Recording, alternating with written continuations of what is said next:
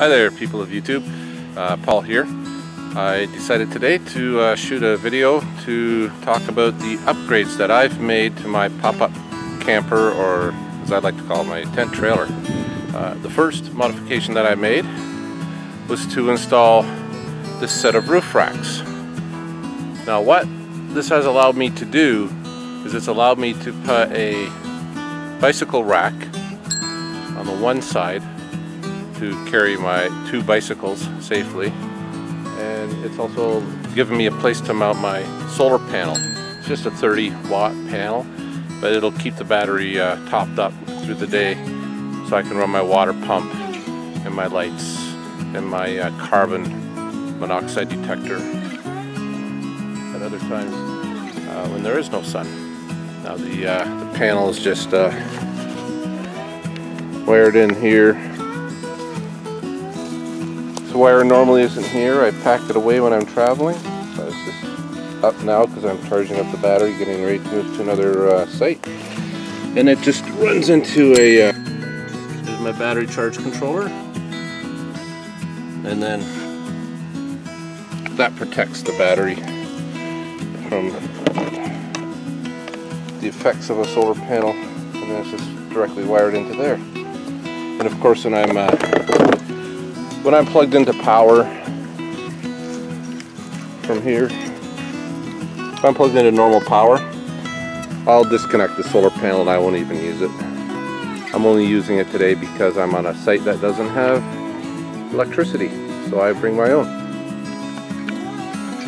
Now I'd just like to point out here that when I installed these roof racks, where the screws penetrate the roof line of the trailer, I made sure to use a generous amount of outdoor grade silicone caulking to prevent water from coming in where these roof racks are mounted.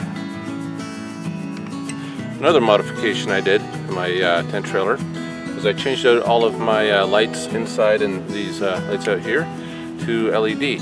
They're nearly as bright as the lights that came with it, but they only use 2.5 watts of power. These just plug right in. You just unplug the old bulbs, and these just go in as a replacement. And so far they've been working great.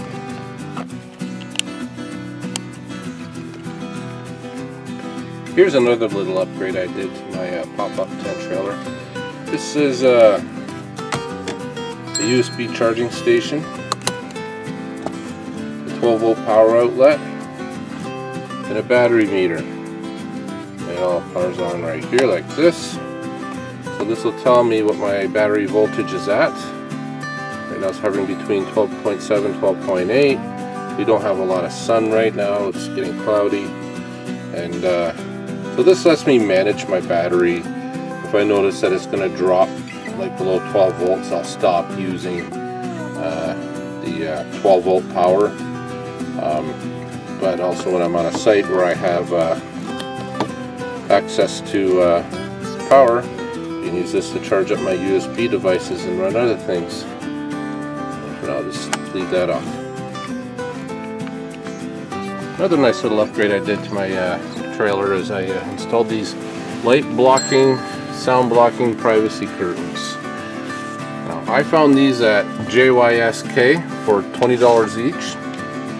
I have one on this side, two on the other side, and then I cut them to size, and then I just use an iron-on hem, which really isn't working all that great, so I might just run it through a sewing machine later. But these are only $20 each, and then I just mount them up on a cheap rod to hang them up. Okay, so here I got it packed up so you can kind of see what we can do here with our racks. I got both bikes mounted on the roof. Normally I wouldn't go down the highway with the solar panel on, but today we're just going from one unpowered site to another unpowered site in the same park. So I want to get a nice full charge, and we keep our canoe on the roof of the SUV.